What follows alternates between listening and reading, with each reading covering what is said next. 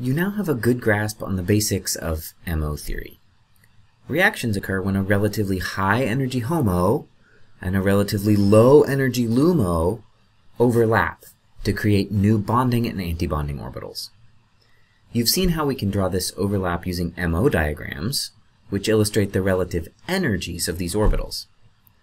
While that's a useful tool, it's not how we usually draw chemical reactions. For that, we use the curved arrow formalism. Your book refers to them as curly arrows. The authors are British. Curved arrows show the motion of electrons during a single step in a chemical reaction. Every arrow shows the motion of a single pair of electrons and makes and/or breaks a bond.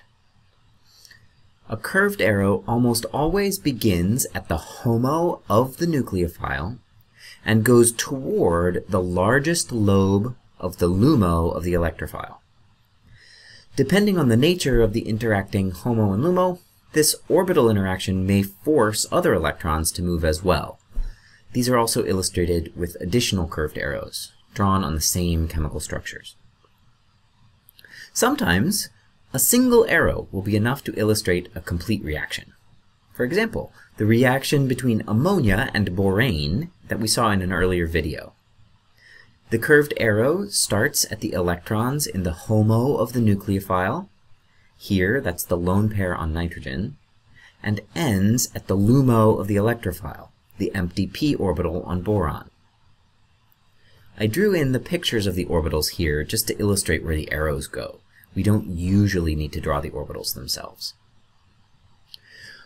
More commonly, two or more arrows are required to show a step in a chemical reaction. This is the case whenever the LUMO of the electrophile is an antibonding orbital. When that's the case, electrons flow from the HOMO of the nucleophile into the antibonding LUMO. Since putting electrons into an antibonding orbital breaks the corresponding bond, we need to illustrate that bond breakage with our curved arrows. Let's look at an SN2 reaction, for instance, between cyanide and chloromethane. Cyanide is the nucleophile. Its HOMO is the sp hybridized lone pair on carbon. Chloromethane is the electrophile. Its LUMO is CCl sigma star, which is largest on the side of the carbon, the less electronegative element. The curved arrows for this reaction start here and go here. This is the overlap of the HOMO and the LUMO. But we're not done. Since the LUMO was CCl sigma star, we've broken the CCl sigma bond. Those bonding electrons are no longer shared between the carbon and the chlorine, so must go somewhere. They go toward chlorine, the more electronegative of the two atoms that were sharing them. There are several critical rules for curved arrow mechanisms. First, every arrow must always begin at an explicitly drawn pair of electrons. They can be either in a bond or a lone pair. Never start an arrow at an atom label unless there's a lone pair drawn on it.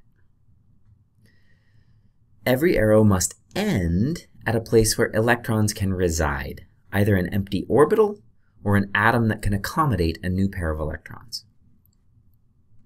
Next, every arrow represents the motion of one pair of electrons, never more. This means that you can use the number of arrows in a step to show how many electrons are moving in that step. Next, in a given step, arrows always flow in a single direction. Two arrows will never end at the same place. Finally, be careful about combining steps. Every step in a chemical reaction is started by a single HOMO-LUMO interaction. Multiple HOMO-LUMO interactions shouldn't be combined into a single step. Now, there are a few rare exceptions to this rule, when multiple sets of orbitals all must overlap simultaneously in order for a reaction to occur. We'll see this sort of situation starting in class 9.